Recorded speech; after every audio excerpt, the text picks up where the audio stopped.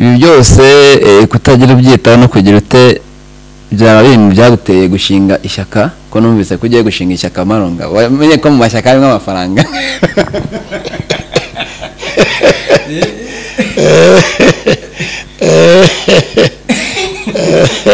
gusa abantu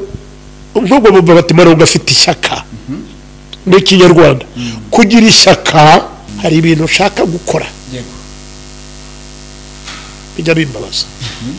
ariko ubu ndashaka kubwira rwose perezida Kagame rwose ukuri ndashaka kubibwira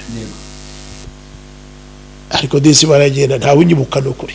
ntabwo ari byiza ntiyavuga ko urambiwe ko urukumva iyo myaka yose 18 nje nabyumva ko urambiwe wenda se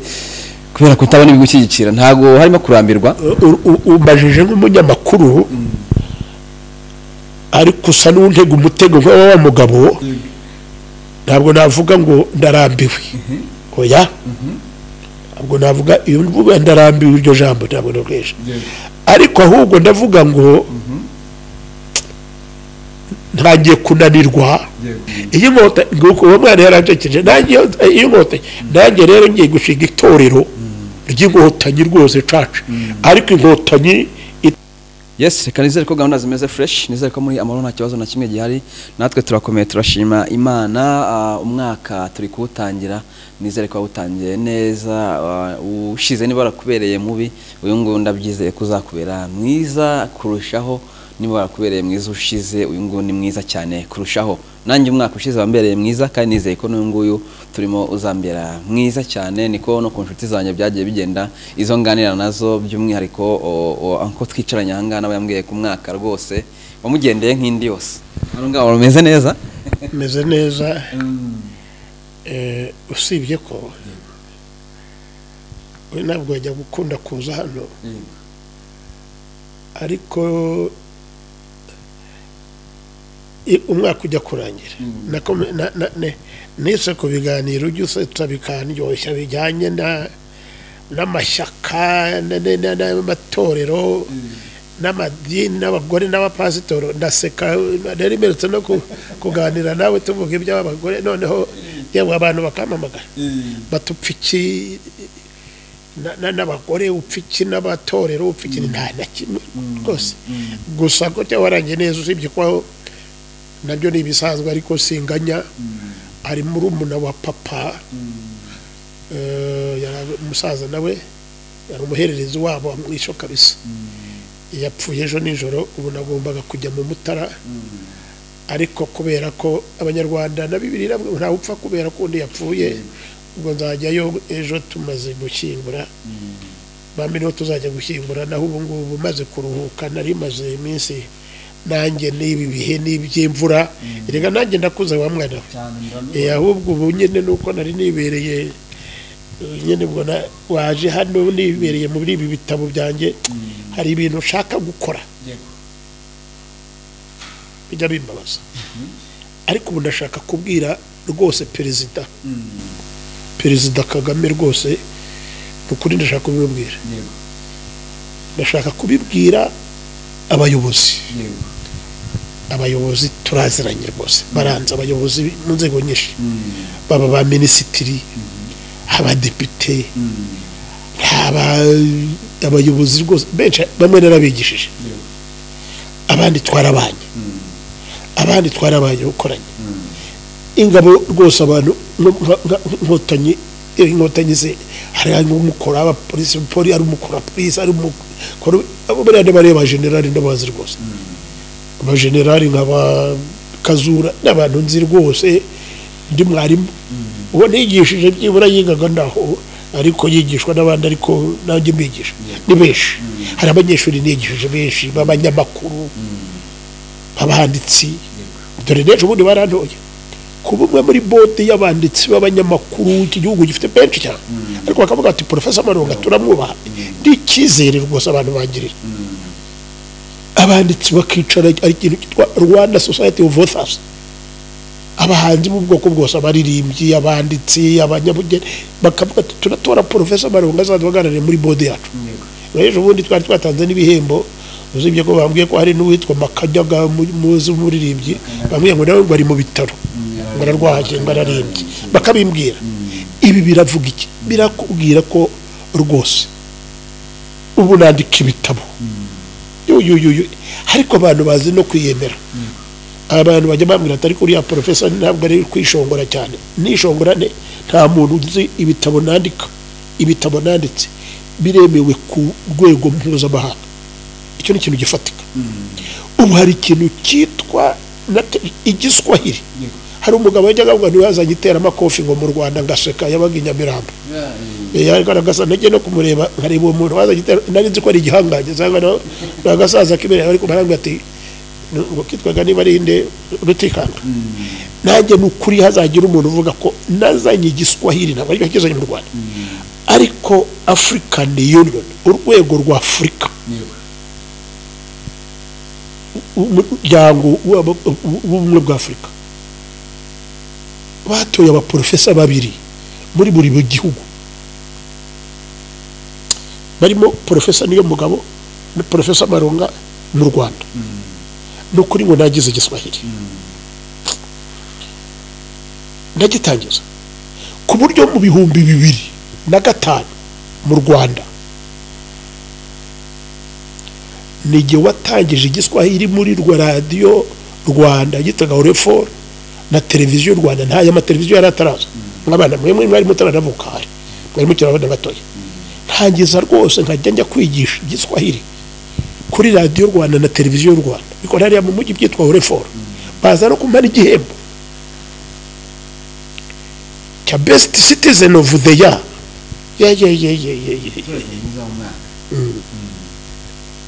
mu 2008 ariko njye natangiye muri 2005 kubera ikintu navugaga numva ibi bintu u Rwanda tumaze kugera mu rwego rwiza tugiye kwegera East African Community yari ibihugu bitatu gusa Tanzania Uganda na Kenya u Rwanda dutegura icyo gihe nakoraga no muri Presidence ya Republika sibyo ko ntamaze mu gihe kinini muri president muri protocol ya leta ntabwo namamaze mu gihe kinini ariko ndavuga ni abanyarwanda ko mbazi perezida icyo gihe yitwaga Bizimungu uyu perezida Kagame yari vice president ariko bari nzi kwazi igiswahili n'umuhanga cyane uri nakivuga neza cyane nasho ngudi naramukunze cyane nubone izi Insina ubonye izi Insina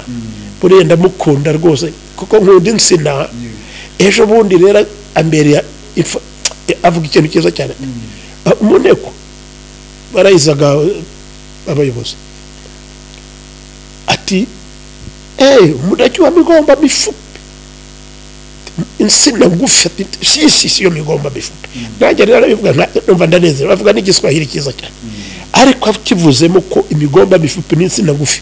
hari abantu batazi ndiye abadepite batazi igiswahili numva ndababaye ariko kandi nibo bagitoye mu 2017 we depite unarwa n'igiswahili kubera iki nini tutavuga igiswahili kubera iki diregiteri general cyangwa utavuga igiswahili kubera iki giswahili rwose kuva igihe natangiriye n'ukuri mwateje imbere mwampaye uburyo mukampa ubushobozi ko nagitangije kandi mubizi ibikorwa birivugira jya kuri Google urasanga ku isi yose uvuga ngo Professor Malonga barako nta kintu nakoze rwose ndaguha urundi rugero muri 2011 banyohereje official delegate kujya gutangiza ikintu cyitwa African Union Academy of Languages ubwa mbere itangira ubimaze imyaka 12 natangiranye nayo jewe na professor niyo mugabo ariko professor niyo mugabo yabaye nde yabaye senateri se na uramuzi ja yitwa professor Cyprien niyo mugabo twari babiri ubu sigaye ndi jyenyine tudahembwa uzibye jewe narabyitangiye we yari naduwaye muri university ubu ni senateri ntabwo bamugeranya na Malonga nige mukuru yego ariko urumva we yara ntabwo inyota ariko kumwica yamwica se sha kuri duwaye kuri university uri na senateri noneho ariko ibyo bintu yabijyagamo tukabikora turabizamura ahubwo nawe kuba abasenateri ntaransengerera mu ati munywanyi wanjye ndiganirira abana gihunda kwiganirira ati munywanyi twaritanze twese kuri gushira mu biganiro niko mbibona none ndanakuze nawe mwita nka petit frère merutse ejo bundi ngo Tshisekedi yabwiye Perezida Kagame ati grand frère nanjye perezida niyo mugabo bambe niyo mugabo ambonye yavuga ati grand frère senateri yambonye aravuga ati grand frère rwose arabizi ariko ubwo n'urugero rwahaye mu bihumbi 2014 nagiye mpagararira iki gihugu nanone ko n'ubaye bwakangaye bakabiri ubwo n'ubuzwi bufatika ngo rw'ingero nguhaye tujya gutangiza ubwo hagataho muri bya bihumbi 2008 na 2008 u Rwanda rwagiye muri communauté East African community urumva se nari maze imyaka nigisha abantu ntabwo nakubeshya rwose nta nubwo ari ukwishongora ariko ni byiza uyu mugabo witwa minister witwa bazivamo ajya muri East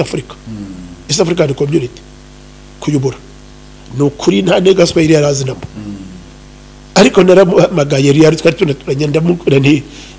rwose mutware ni congratulations mwandi gitabo rwose kirimo muri biriya nasomaga ariko disi baragenda nta unyibuka no kuri ntabwo ari byiza ntabwo mbabikora ngo bazanyibuke abaswahili baravuga ngo tenda wema nenda zako usingoje shukurani ntugategereze ko bagushima wenda niduhura azasanga ngiriye byamfura babanaga ariko icyo mvuga nubundi n'ubwitange ni uko ndamushaka nagira ngo nkwereke ko gusa muri icyo gihe nyine bwo nagiye guhagararira u Rwanda twari babiri tugenda turi babiri icyo gihe nibwo ntabwo najyanye niyo mugabo oya najyanye n'udiregiteri umwe yakoraga muri sport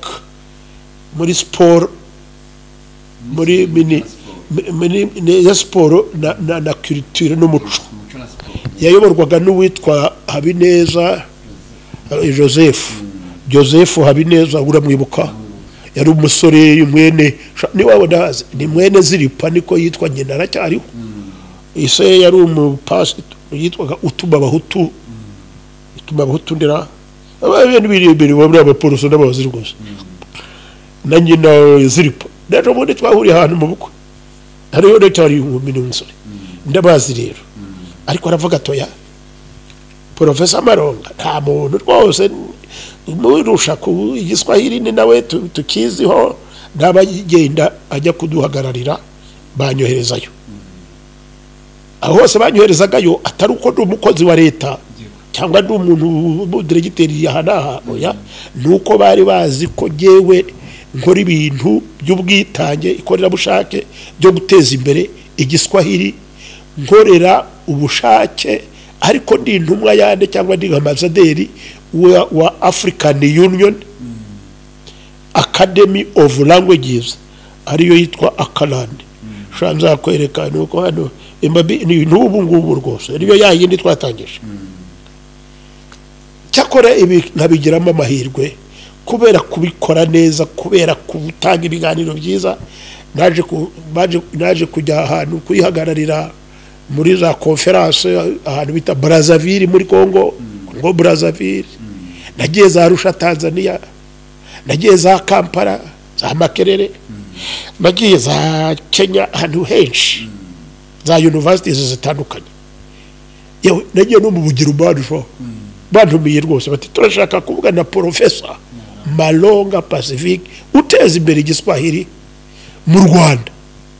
no mu karere kose ka East Africa waruzi n'ikindi se uzi ko nigeze ahubwo no gutorerwa aba professors benshi hafi ya bose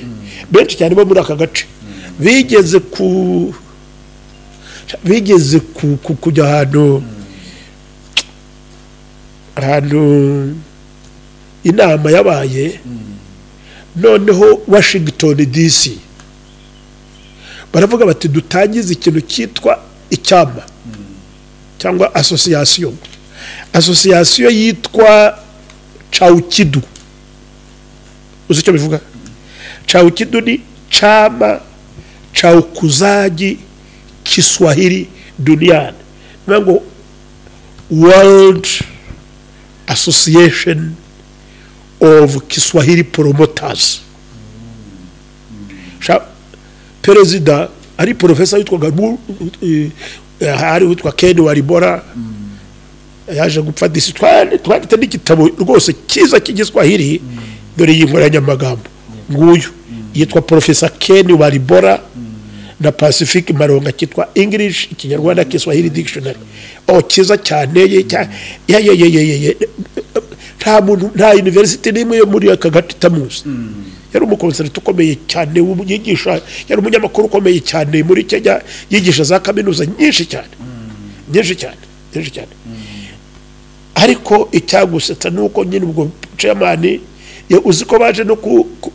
bagira icyo bita cabinet nk'iyo ba minister uziko bandoreye ushaho kuba foreign affairs minister wa Chaukidu ubona ko ngikizere ndagira ndakubwira ko abantu bajya babimbaza no kuri nta kintu ntakoze kandi bose mbajyana y'iki ibendera ry'u Rwanda nk'iki ariya niwe ambazaga ngo nta cyaka ngo sinzi ukuntu reka mbanze nkubaze watangiye uvuga ngo hari ikintu ushaka gusaba perezida ndetse n'abaministiri ubwo nagiraga ngo n'abantu bose yego nagira ubwo uko byagenda kose related n'ibi bitabo byawe ni icyo ugamije cyangwa se nicyo ushaka gusaba perezida cyangwa nabo baministiri nabo n'abanyarwanda ni uko ari we mukuru ariko nyine harimo n'ababishinzwe za ministeri zibishinzwe n'abandi bantu kugeza kuri uyu munota mu Rwanda nta hantu dufite igiswahili cyemejwe nk'ururimi rwa mbere rwa Afrika ruzatangira gukoreshwa kuva ku itariki ya 7 ukwezi kwa 7 uyu mwaka umva nagashya abari birori bikomeye cyane aha ndakubwira ngo umuryango noneho Roni cyangwa umuryango w'abibumbye wemeje ku itariki ya 7 z'ukwezi kwa 7 uzajya uba World Kiswahili Day umunsi mpuzamahanga w'igiswahili ibyo byarahise African Union nayo yarabyemeje ariko umuntu yihagarariye udahembwa kuko n'ubwitange witwa Professor Malonga nta nibiro ngira nari mbifite byanjye nikoreraga byo by'ubushakashatsi niki covid ahije ibi irabyica ibintu byose birazamba ubu rero nagize umuntu abanyarwanda baravuga ngo umuntu akora iki akamakisha akamizaragiye yeze ndagiye nizihe pari inganda ngize nkuri rwanjye nturunguru mwabonye nabona bino bitabo birangaha nkagira ngo warakize mu byukuri nta mafaranga ujya winjira kuri ibi bitabo unenzi kuri umukire bakataraboneka ari ikintu kimwe nagenda utama amafaranga nkababara buri ahubwo wowe bayipfura nanjye bajya bambwira abantu bati ahubwo dore ni ikinyuranyo baravuga ati Malonga warakize rwose tubona ku mateleviziyo najya abantu bati dusengerera abandi bakambwira ati duhe bya bitabo ariko ndakubwiza ukuri dore ndarahiye nandika ibitabo nkabijyana kubigurisha abanyarwanda bafite umuco ntibasoma no kugura igitabo kimwe gusa none se niyo bangurira 10 ibitabo 10 tuvuge ku kwezi nabyo bagura ariko uko mwaka bakaba bitabo 100 igitabo kimwe nk'iki ngiki ureba ukuntu cyangoye cyanuje niyo bagura ari ibitabo 100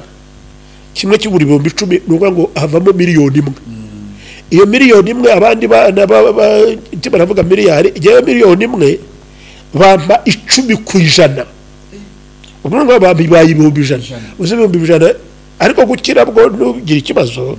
ubutaha ntuzongere no kugenda inyota ikwishe ngo watinye kumbwira oya aha mu mutwe ndakize rwose iyi karamu yanjye ariyo yanka yanjye ndagiye aka kanyana kakamwa izi ngizi izi nka urabona harimo n'imfizi rwose nubwo zatetse kubera ko abanyarwanda badasoma icyo nasabaga ni iki rero ubu urabona uyu mwaka kumva ko maze iyo myaka yose nkora na mugenzi wanjye twafatanyaga akaba yarabonye iyindi mirimo myiza imuhemba neza ibyo kurya nahembwaga n'ubundi ngewe nkaba nabyitangiye ngenda njya mu mashuri njya mu hantu hose ahembwa rwose ngira ngo ntamenya utanze muri iki gihugu nagendaga mbasura mbakangurira kwitabira igiswahili nkangurira igihugu kubera ko mbizi ibyo nkunda cyane nk'iyo perezida avuze atari ko yewe nagiranye n'amasezerano na ejo bundi rwose ndavuga ariko numva ndababaye ngiye ahantu bita KPR na hano hari ibyangombwa byabyo hano nagiranye amasezerano nabo nsanga bafite ibitabo birenze 40,000 ariko nta na kopi n'imwe y'igitabo cy'igiswahili irimo kandi u Rwanda rufite indimi zingahe enye zemewe ikinyarwanda igifaransa cyongereza n'igiswahili igiswahili ni itegeko 02 z'ukwezi kwa kane mu 2017 nibona kubwiraga byatangiye natangiye kubitekerezaho aho perezida avugiye igiswahili munje kushinga amategeko ejo bundi ati munaelewa maana migomba mifupi arabwira abadepite sindi ngo abumve igiswahili ni bangahe ariko kuba yarakivuze hari impamvu ubagira atya kavuga ubwo nukuvuga niyo ashaka kubwira abanyekongo n'abandi abaturanye n'abatanzania ababwira mu giswahili aranakizi cyane ese ubwo ntacyo byatwigisha kwanga igiswahili tujya agaciro kuko abaturanyi bacu nicyo bakoresha nicyo gituma perezida wa repubulika ashaka kubabwira aravuga akababwira ikinyarwanda akavuga n'icyongereza ashaka kubwira abazungu bakira mu cyongereza hari n'igihe nigeze kumwumva avuga agafaransa kera ni hambere narasetse nako akavuga neza ariko mbega atakizi neza ariko arantekereje cyane aravuga ngo après tout ndakibagirwa ko ka expression yakoresheje cyane kandi kabyoke ni hambere nabyo ngo après tout les faits sont têtus Fransa genda koze ibyo ntubikinisha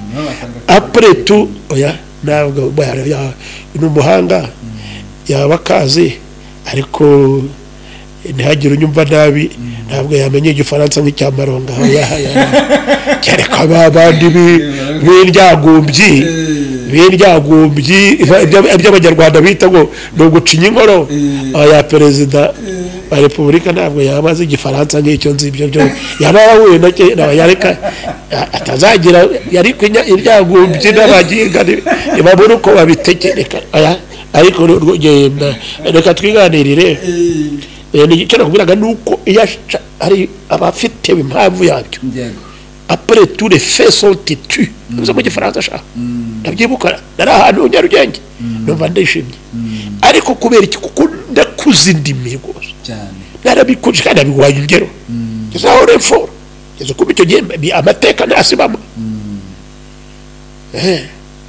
none navuga ariko kuki nyine ubu ngubu aho bigeze rero ndavuga ngo uyu mwaka nyuma yo gukora imyaka 18 ibyo bintu byose bikoramo nta gihembo kindi mbana ari ubwitange ndashaka ko aho mboneye iriya Kigali Public Library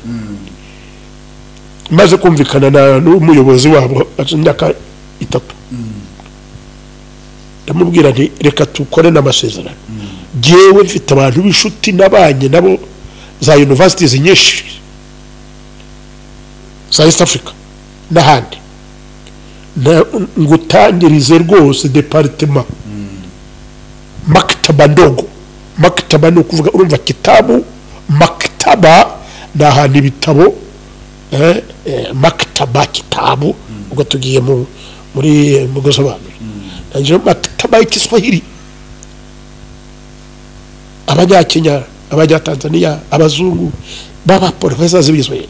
bakanwerera umwe kimwe undi bibiri ubu birenze 300 biri hafi 500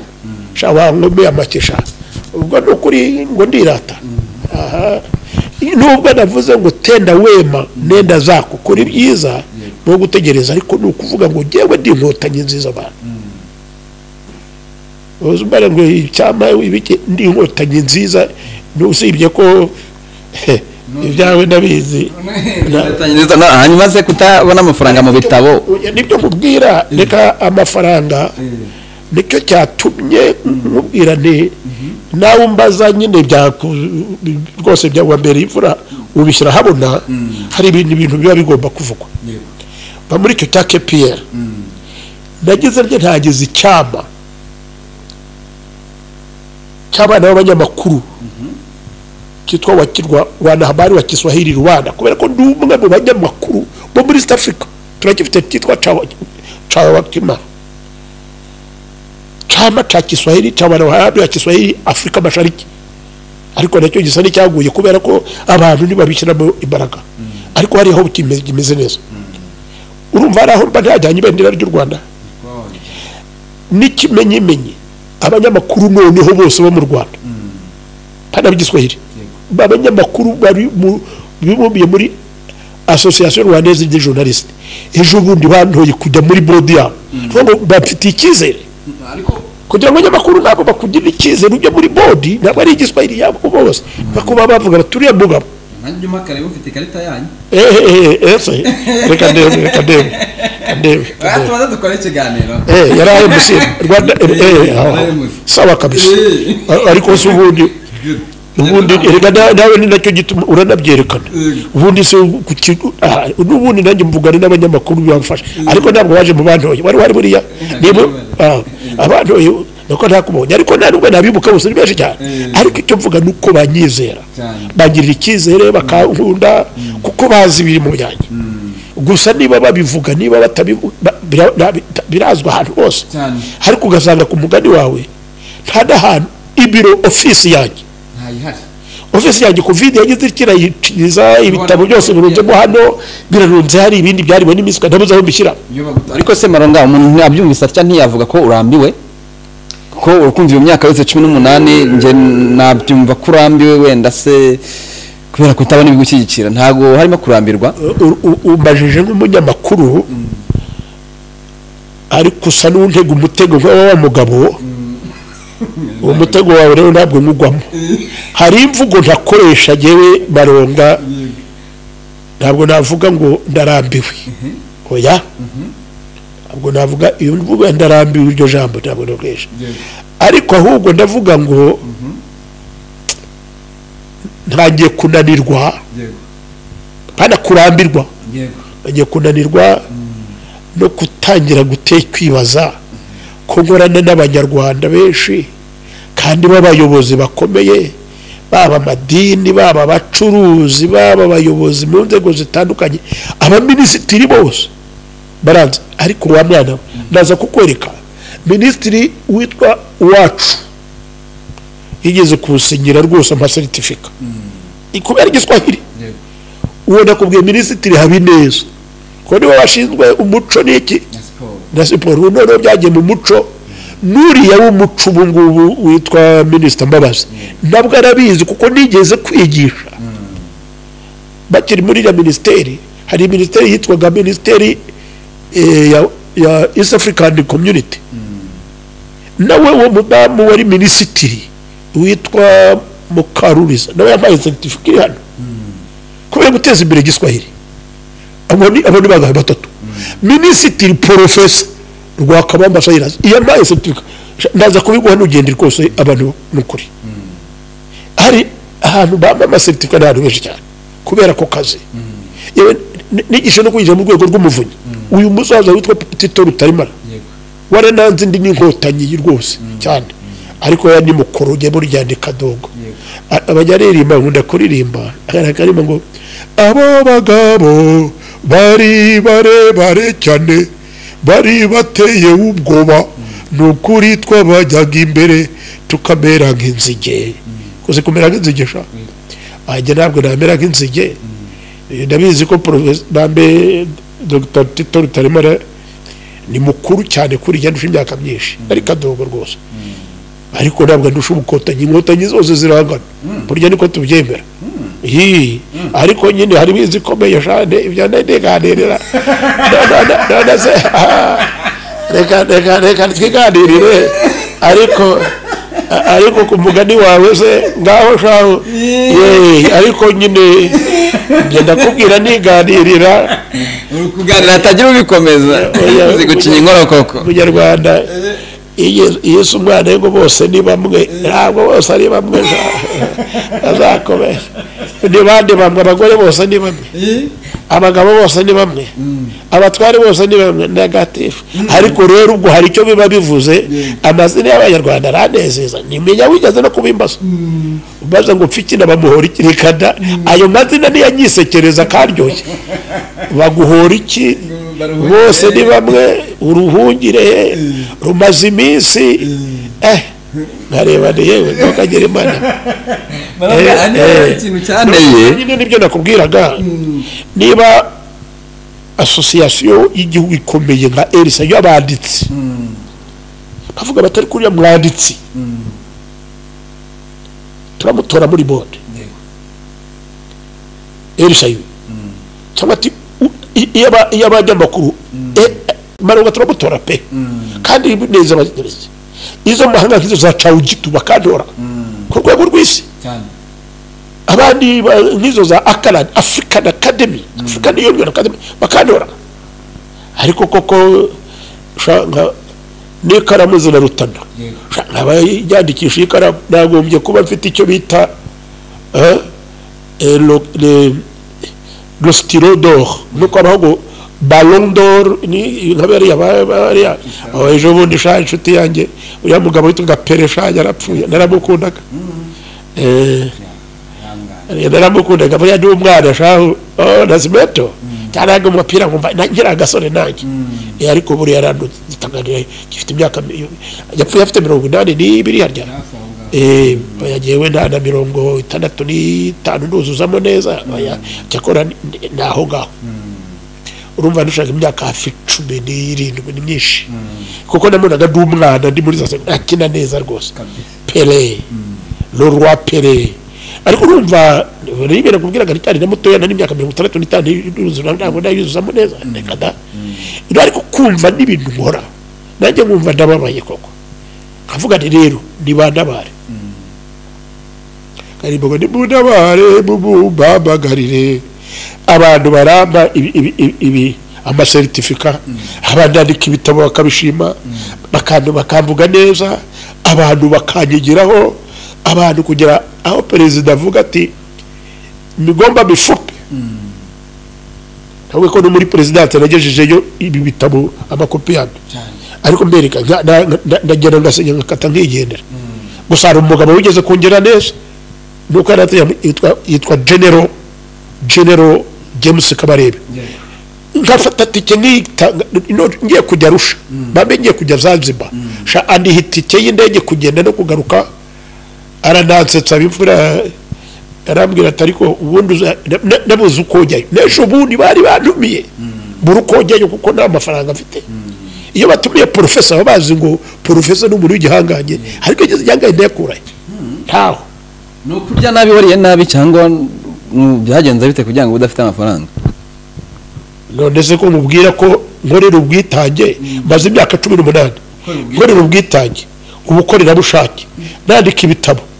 bikagira ariko igitabo kimwe naguhaye urugero niba nguze igitabo nk'iki nta muntu uracyandika muri iki gihugu cyitwa trilingu reba mariko ukuntu gisa aya reba sha safi sana iki ninde njya kugitaha niba ariko kukimurika nakimukeye hariya natumiye wari vice president w'inteko ishinga amategeko yohereza uwitwaga Professeur Laurent Ngufi uwiteka mugire neza niwe wa hano agisinyeho igitabo ibintu byiza cyane ariko se none se ubwo mu ibihumbi ijana wafatamo tike ukajya Arusha ukagaruka ukabonamo nayo kugura hoteli wahita wa mugabo umugiga ngo yari yarakennye ngo afata amafaranga niba ari 3,000 ngo nubahe niba ari wo mukabaga niba ari sinibuka ngo bwira umugore ati dewa abagore maze ari mutugabo twasugabo ati 3,000 ngaho ufata ugende ugura amavuta ugura ibiryo kandi uguremo na uniforme ya wa mwana bega ari mutugabo twutubwa umucize waransetse ngo mvuga ko ari abagore ngo ari abagore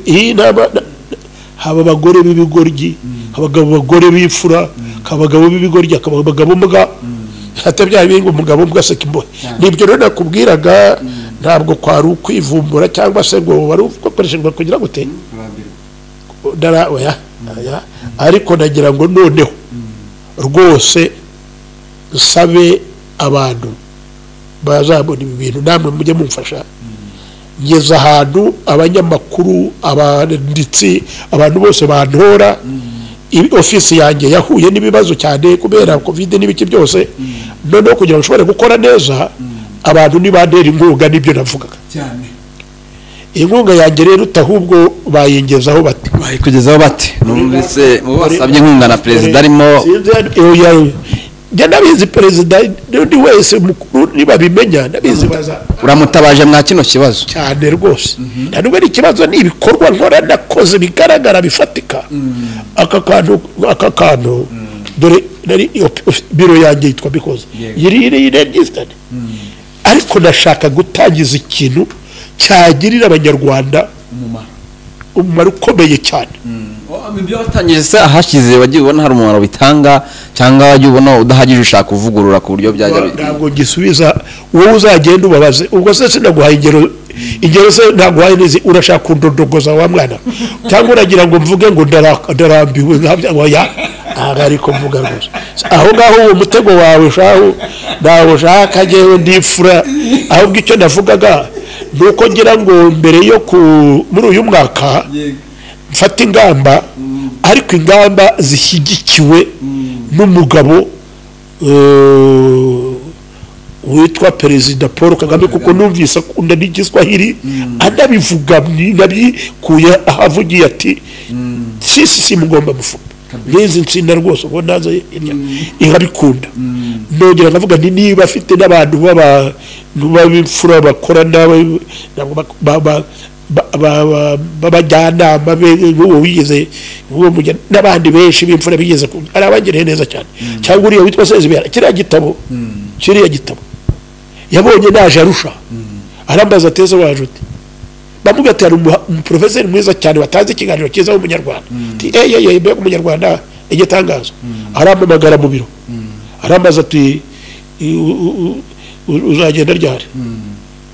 nzagenda itike yawe ni ryari y'indege ni itike y'indege araseka ni itike y'indege ndavuye i Kigali ndipakiza nshikambara ndazunguruka Maraba ndazunguruka bya Kenya ndaza ngeze hano bimfashe iminsi 3 nubwo bizansubiza yindi 3 gusubirayo yumva arababaye nabaye costume nziza cyane aranaseka amagara umukobwa w'umusekreteri we yitwaga Mufaransa aragenda bangatishiriza itike y'indege ndabwiye umugore ni mukaje aturiye ndi Arusha inama yaragiye ni mukaje ndabavugezeho urabugezeho uteze je yarazi ko ndenda karaka numva ndanezero so jya hadu henshi muri ibyo byose naguhaye n'ibimenyetso bifatika n'ubuhamya bya bindi by'abarokora ubuhamya gusa ndagira ngo dutangize noneho abantu rwose bafashe biyandikisha ndashaka ngendeye itorero ndaza kukumvisha ejo bundi Ndatabaza ahantu bita Ishyembe ikirinda iwacu nk'umwuka umwana turimba ngo iyo ingotanyi zishinga itorero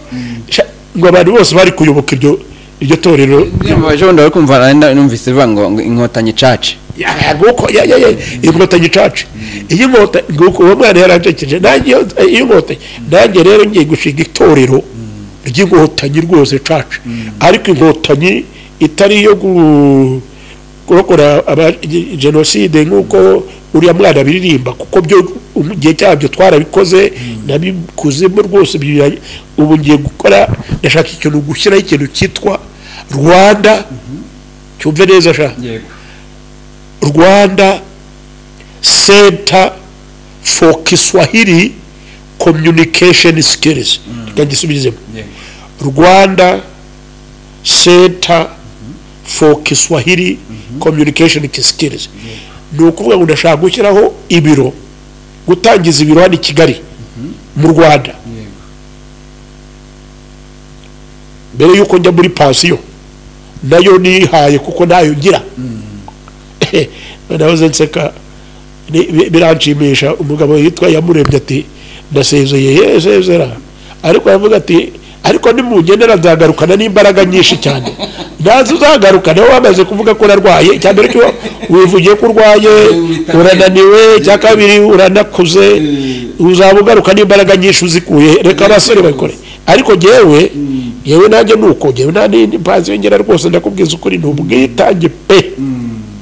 kandi Imana ihimbazwe kuko yangiriye neza ariko ubu noneho ndagira ngo abantu ifura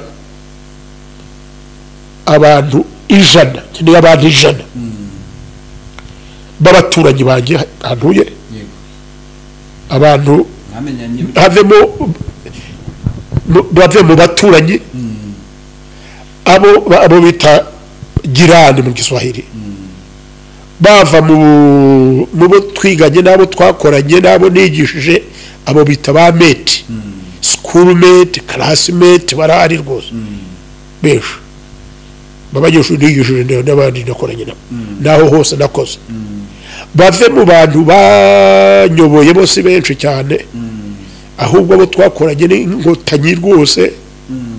have muri abo ngabo badora baba banditsi baba ari abanyamakuru babigire bave mu bice byari byo byose mu bacuruzi nkireho icyo kintu cyitwa Rwanda Center for Kiswahili Communication Skills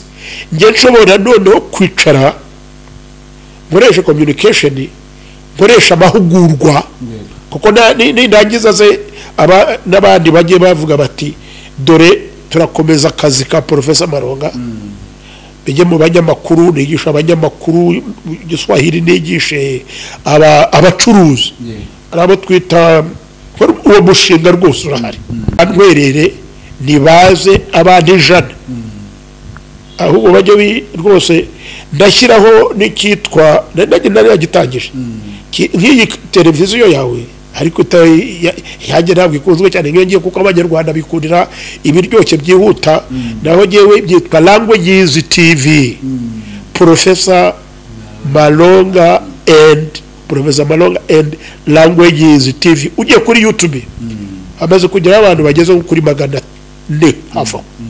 n'abandi nimuze n'adirimbo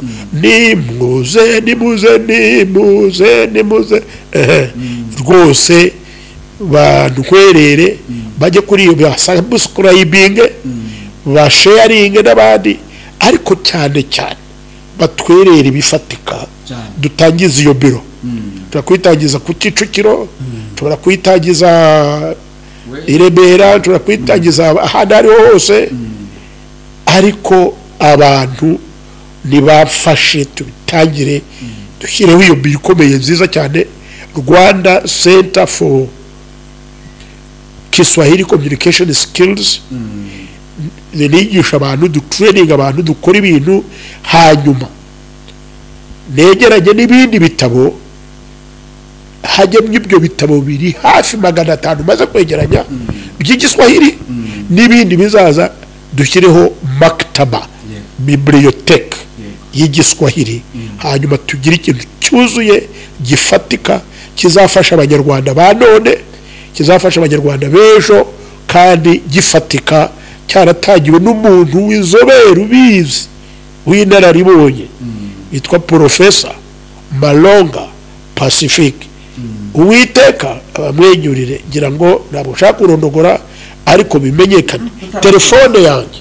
ndaza kuyishyiraho yewe ushyiremo rwose ngibi byose bijya muri iki kiganiro mu gisangiza abantu uvuge muti harya ngo iby'imuhana akimuhana kaza imvura ihise. Noneho rero akimuhana tukihorere imvura ngiyi njyambwira abantu ntagize igiswahili muri iki gihugu. Nari meze nk'uwitwa wa wundi umugabo Nowa yubaka inkuge. Muze reka da baje kubimenya ari uko umwuzure ubu rero umwuzure w'igiswahili niyo cya African Union izataha ku itariki ya 7 z'ukwezi kwa 7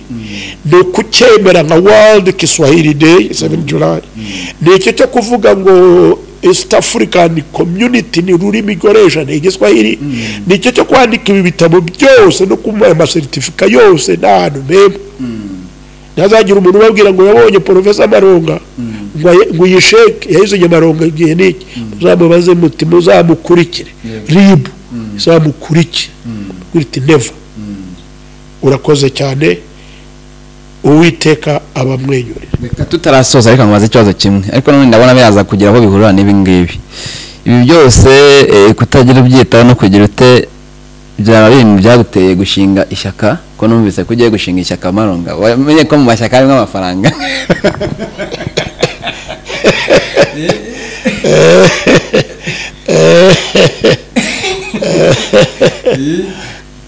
Marero bamwana abari curagirizaho ku mugani wawe ndagukunze cyane. Ari umwana witwa z'abanyamakuru bazana nabibo ari umwana w'umunyamakuru witwa Karinijabo iyeze kunzetsa ati Professor bambwiye ko ushaka kwiyamamaza kuba perezida none nawe uti gushinga ishyaka. Hari undi twaweje bundi noneho jya mu bukwe hano haruguru hari abapasitori none MC bari bitaye MC aravuga ati Professor Pastor Malonga ati dusengere kuko we Masekini uyu mwana ntabwo yarazi ko ntari pastor yarazi ngo ni Professor Malonga ariko ari umuntu yari yamubwiye ko ndi umwana w'umutambyi kuba umwana w'umutambyi ngo ndi data yari umutambyi ni pastor agira ngo jewe ndi ntabwo yabyumvise neza none abona muri abo pastor bose bari jewe kuko yumvise ko aragira abaye pastor ndase cyakora abantu bose babwe bati Malonga ndafata no fatiraho kuri Kakarenga none ariko ndasenga rwose ndasenga abantu bakoma make cyane batangira kubimaza ejo bundi rwose dore hano biri kwireberaho bita niba ari narasetse abantu baraseka ariko nyine bikaryohera nacyo hitamo kubwira burya ntukajye nubona suzugura abantu bamwe n'abantu bigira ibyo batari byo kugira ngo uri umupasitoro ariko kuri pasitoro uri bishop urarya n'amadeni yarakwishe noneho ngo Kagame nakurihire namuzagire ngo nuko bivuze oya aravuze ngo perezida nata muri miliyoni zingahe ngo ayajewe no jewe ndashaka ifura gusa ngo dukore icyo kintu tugishyire mu buryo kizafasha abanyarwanda kandi umuntu wifura wese ndabizi uzagikora ndizera Imana gutyo nta deni mfite rwose. Amen haleluya ndi itorero rwose nta shyaka rero iryo shyaka rero ntabwo ari kubicira iruhande ni uko ncekeje gusa abantu nk'ubwo bumva bati Malonga afite ishyaka mu Kinyarwanda kugira ishyaka ari umwana wabina ubwo ndakumvise ubwo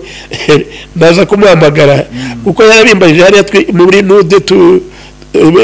banyamamaza muri mu nama y'abanyamakuru agomba kuba atarubizi yavuga kuko avuze ati Malonga ari umuntu ugira ishyaka mu Kinyarwanda. Umuntu ugira ishyaka ni umuntu ugira umuhati, umuntu ugira imbaraga, determination. Nibyo ngibyo ntabwo ari amashyaka nkamwe ngo yaba Parimehutu yaba Porosoma yaba sinzi yaba green cyangwa red cyangwa blue party aya ntabwo ari ishyaka ryanjye ni iryo ni umuhati ngo ni umuhati ngoresha bati Malonga agira ishyaka ngo Malonga agira urugwiro hari nigeze kumbwira ngo ariko ngo Malonga ngo yabaga mu rugwiro ntabwo nabaga mu rugwiro ngira urugwiro ibi byose ni urugwiro nibyo ngibyo Uwiteka ku Malonga ugira hano usengera ntabwo ngusengere kugira ntabwo jya urusengera ari ahubwo Uwiteka Imana ishobora byose ikabera hose cyarimwe igashobora byose ikabizi byose ikugirire neza nanjye ngirire neza n'abantu bose bagirire neza idushoboze gushyiraho Rwanda Center for Kiswahili Communication Skills kugira ngo bana b'u Rwanda bazamenye igiswahili bagiteza imbere kandi n'abagiye bose basinyira bamaza certificate bavuga neza bagira gute baze noneho dufataniza dushyireho iyo biro ikomeye ifatika nziza itazasenyuka nk'imwe ya covid nk'imwe yanjye ya covid dore nuze twaye sigaranya kakayo sha ariko ni keza ya no mu mutwara hari n'ibitabo birahari gusa n'ubwo ibitabo byinshi byariwe ni babyita ngo ikibyo birya imiswa n'ibiki kubera no kwimuka no kunyiba banyibye nako covid yarabikoze cyakora ndabizi ko niba ushaka niba ngera itoreraho nsengera nabatijwe mu madina ngenda nshakisha ngeze ahasanga babatije bamwe ahubwo nige wakagombye kubabatiza bituma mvamo ubundi mu rusengero rw'inkotanyi church nka ya ndirimbo nkaba no mu rusengero rw'Uwiteka Imana ishobora byose. Yego urakoze cyane. Hari message watanga mu 2023? Message natanga mu 2023 abantu bikwemera kuba insina ngufi bigomba mufupi hapana ntihagira umuntu wemera kuba insina ngufi mu Banyarwanda. Nongera icyakabiri abantu rwose nibakunda u Rwanda abantu nibakunde professor abantu nibakunde kwiga abantu nibakunde ubwanditsi abantu nibakunde ubuhanzi abantu nibakunde ubunyamakuru abantu nibandika ibitabo abantu nibandika igiswahili bagiteza imbere nicyo nakwifuriza niwo mugambi mfite kugira ngo ku itariki ya 7 z'ukwezi kwa 7 uyu mwaka 2023 Afrika izizihiza uwo munsi mpuzamahanga dutangire ejo bundi kuri tuzizihiza indimi nyafurika African Languages Week gira ngo babibonye rwose tujye tuvuga tuti mu Rwanda twifashe neza kandi n'umukozi wacu ni umukozi wanyu mufashe mbakorere neza twikorere neza twiteze imbere panapo majaliwa mwarimu Nyerere yabivuze neza cyane aramukundaga nawe kandi yarankundaga nakinaga n'abana be mutoya azana hano aramenya cyo kumwakira ku kibuga cy'indege ati bakijyana ariko akavuga ikintu gikomeye sababu tunayo nia tunayo na uwezo tunao nukuvuga ati impamvu irahari ubushake burahari n'ubushobozi burahari tuzabigeraho muri uyu mwaka kandi batangire none bamamagare bafate bambere zose ahasigaye Uwiteka abaho umwaka mwiza muhire abahe kuramba abahe ibyiza ahasigaye abamwenyurire. Okay, murakoze cyane Uwiteka azabagire neza uno mwaka uko byagenda kose nanjye bizagera mu kwa 7 n'amenye igiswahili ntago azajya kwigisha abandi atize murakoze cyane.